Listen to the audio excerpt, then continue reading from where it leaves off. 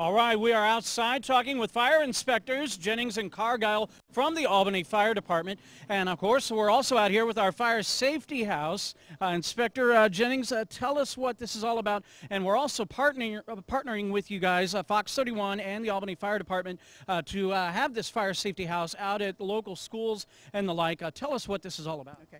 This is for kids to learn how to get out their home safely. We have the room in the house that you would have at home, and we teach the child how to get out of every room.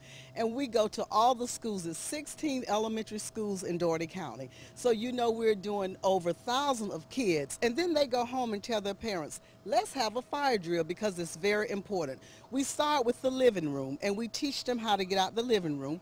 We go to the kitchen, we teach them kitchen safety, and the most important thing is the bedroom, because when are you at your weakest? When you're asleep. So we teach them how to get out the bedroom.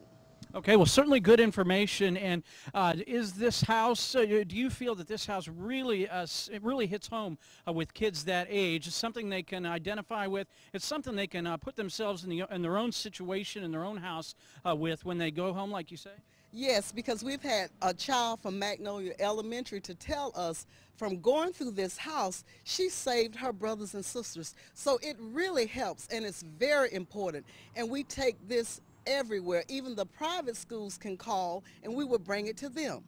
Okay, well, certainly cool stuff. And now, Inspector Cargyle, this house has undergone a little bit of revamp. Tell us about that. Well, recently what we've done, like you mentioned, that we've partnered with you guys, and we're going to basically bring the same message, make sure that everybody's getting the same message in every room. So in order to do that, we've installed new technology, some TVs, some DVD players, and things like this to make sure that they're getting the same message with the same enthusiasm in every single room.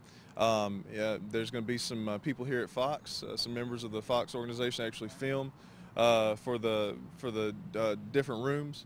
And what they'll do is they'll go over the specific message that we want to give the children for each room.